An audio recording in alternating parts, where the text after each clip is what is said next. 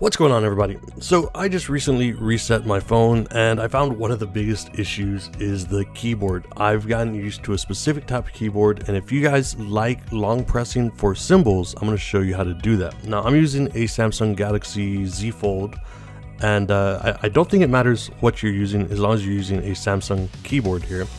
So in order to change that, and here's what we got right now, right? So we got our keyboard with the numbers, the letters.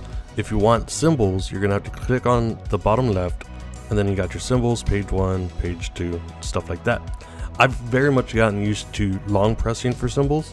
So in order to change that, you're gonna scroll down and you're gonna go to settings.